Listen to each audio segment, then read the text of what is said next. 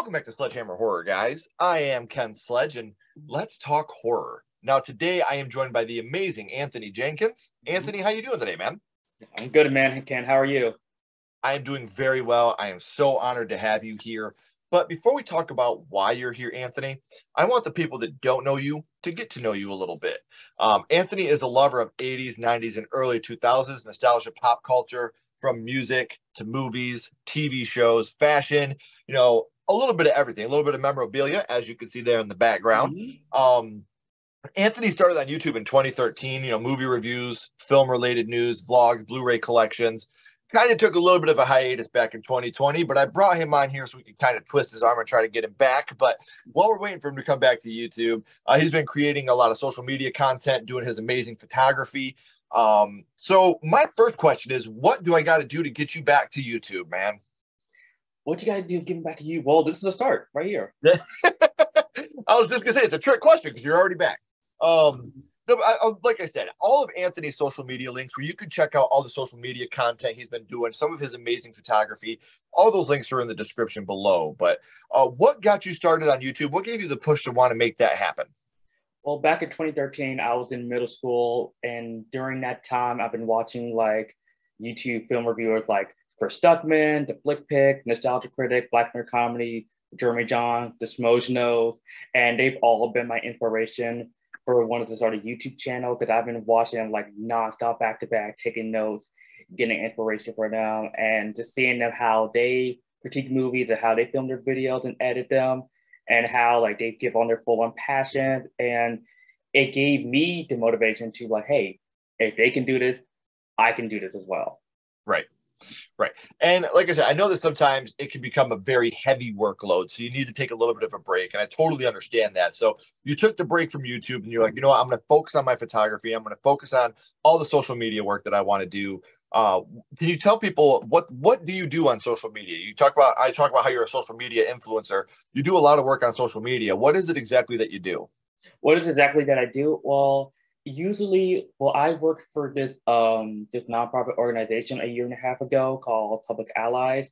It's based on like social justice change. People are passionate about social justice issues, so I will create content around that, like on police brutality, gun violence, certification, global warming, and things going on in our local community, and so things of that nature. And like for me, I have, like you did mention before, I have a photography page, a photography and videography page where I show off my photography. The type of photography that I do is that I do street, I do documentary, I do lifestyle, and then I do those three. That's awesome, man. And like I said, you guys don't have to just take his word for it because all the links are down here in the description below. So you talk about photography, which is an amazing form of art. How long has photography been a part of your life? It's really started during the pandemic, and that's actually why I kind of like took my time away from YouTube to like focus on other avenues of myself that I want to explore. Like I want to explore photography, and just seeing how dead of a ghost town my city was during the pandemic, it made me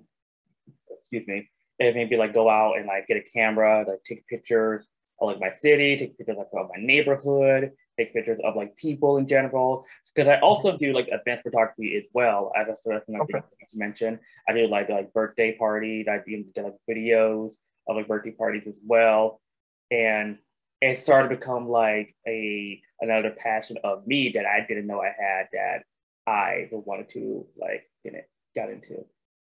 Well, especially when you capture that perfect photo, whether you're doing realism, whether you're doing a party, whether you're doing a wedding, a graduation, when you capture that perfect photo that it completely shows the joy on someone's face, or like you talked about in your community, you do a lot of work with nonprofits, sometimes there's that beauty in that darkness, and a lot of the things you're working for are things that, with the social issues and the social justice issues that need to be fought for.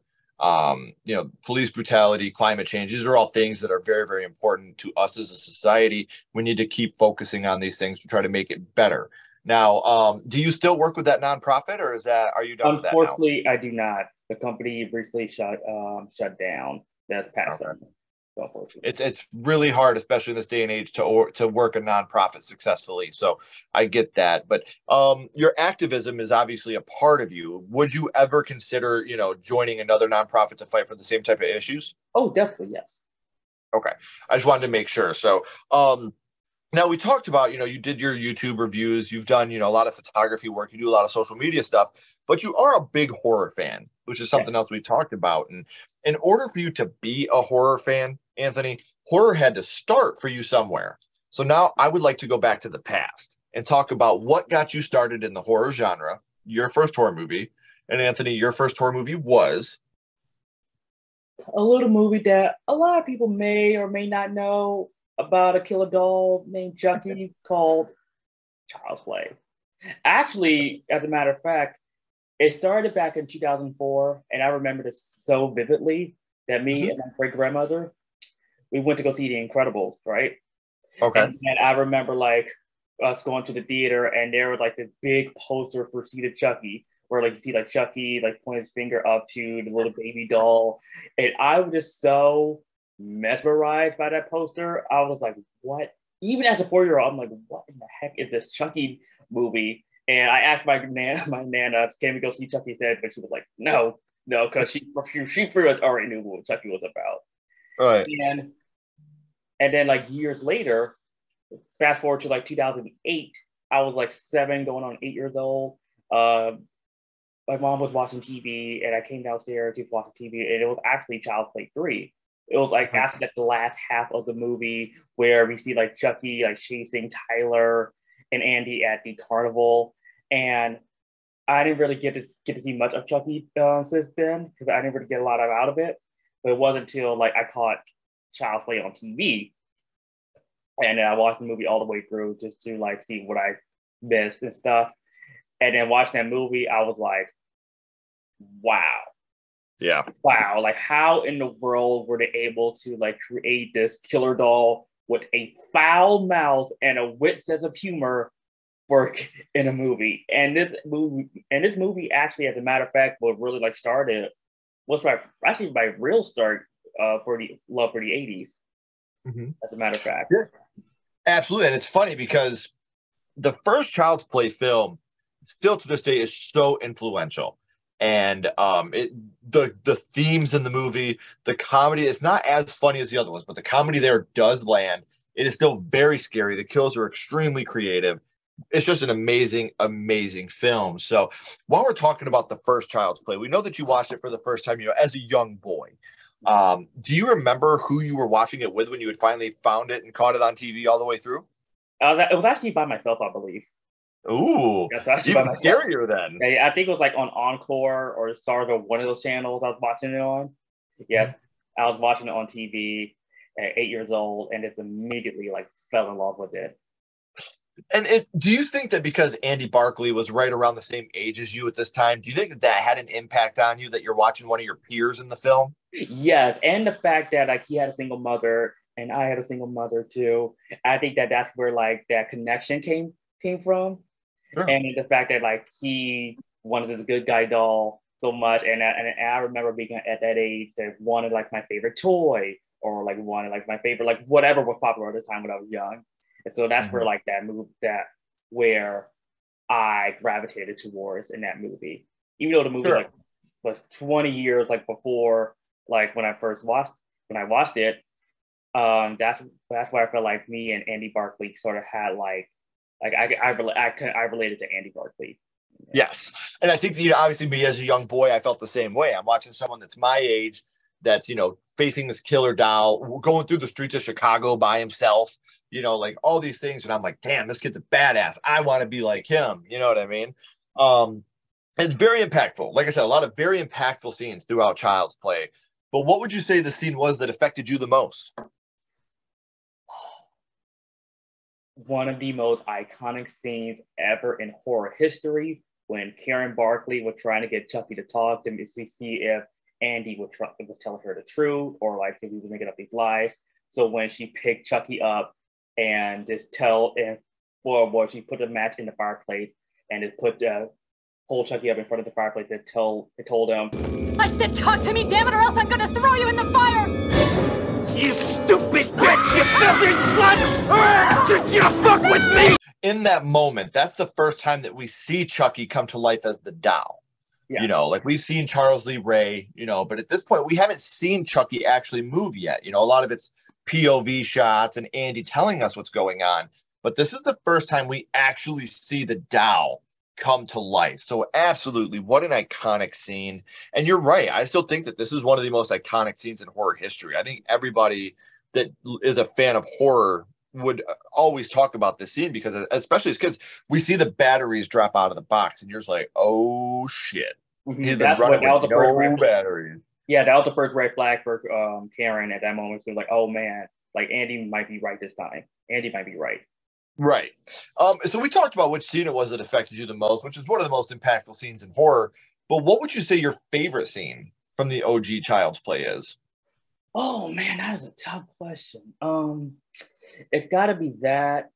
I love the final showdown, like where like Chucky is trying to put a soul to Andy, and then like Karen and then Mike come in and save them. And then like Chucky's fighting up against all those three. He gets burnt in the fireplace. You know, he gets shot like from his leg, his arm, his head. And I love that whole like final act sequence. And I also love just like how you talk about the POV shot earlier. I also love like the POV shot where you see like Chucky is about to kill Andy's babysitter. Yeah. And where like he hits the hammer on her face and then she falls out the window. It is so many scenes, and like the scene where he, this is a very funny one when he's attacking Mike in the car, when he's just like stabbing him on the below the seats, where like he could almost like stab his ass. I love that. I think that scene is so hilarious. Yeah. And it's again one of these movies that it is so hard to pick a favorite scene or the scene that is most effective because there's so many throughout the whole movie that are great moments in history. Now, Child's Play is part of a franchise. We have a slew of movies and a new TV show that is out now. So whenever we talk about a franchise, I always ask, which movie in the Child's Play franchise is your personal favorite? Honestly, out right here. It's usually like I often go back and forth between the first film and Child's Play 2. These two often go neck and neck for me. And if you were also want to ask me which era of Chucky is my favorite in the franchise, there's also I view it as like three eras. There's the original trilogy, Child's Play trilogy. There's the family duology with Bride and Seed, and there's which I call the modern era Chucky, which is Curse and Cult and the TV series. So the original trilogy era of Chucky is my favorite, and then favorite film, like I said before, is a tie between 1 and 2. Right. And I've always said, anybody that knows me, anybody that knows the channel knows Child's Play is my favorite horror franchise. And you can't go wrong with any of these movies. I would say personally, the weakest one for me is probably Seed of Chucky. I still love... We can all agree on that one. Right. I still love Seed of Chucky. And one of my good friends, Celise, over at Sweet and Spooky, that's one of her favorites in the franchise. And I will say that the representation in the movie is a little off.